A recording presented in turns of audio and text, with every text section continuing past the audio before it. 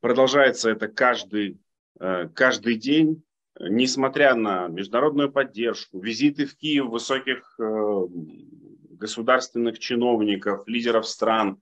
Сейчас вот собирается большая семерка G7, где обсуждается вопрос Украины, осуждается действия Путина. Вот эти все прилеты, это ответы Западу? Это письма Западу, письма о том, о чем я сказал, что мы безбашенные, мы вообще не контролируем себя, мы можем все сделать, что хотите. Мы можем ударить. Я не удивлюсь, если они в один прекрасный день ударят по посольству Соединенных Штатов Америки в Киеве, например.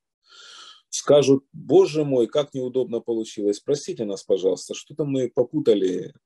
От них можно всего ожидать. Это слон в посудной Во-первых, лавке. уже было заявление, что надо ударить надо ударить по посольству Соединенных Штатов Америки как центру принятия решений. Тогда встречный надо вопрос.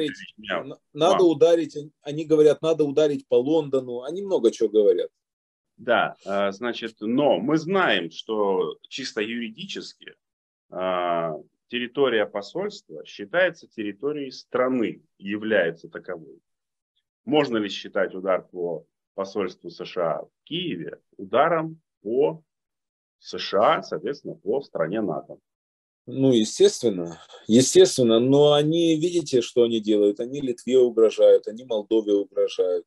НАТО сейчас ведет перегруппировку сил в странах Балтии, подтягивает войска ближе к границам с Украиной, в Польше мы знаем и так далее. То есть идет Третья мировая война, она уже идет. Она идет с 24 февраля. Идет Третья мировая война, Россия пытается ее вести, навязывать миру пытается свои условия, но я еще раз хочу сказать, у нее ничего не получится, ровным счетом ничего. И это однажды закончится, и закончится очень плохо для России. Невозможно объявлять войну цивилизованному миру и рассчитывать на успех. Никогда еще прошлое не побеждало в борьбе с будущим.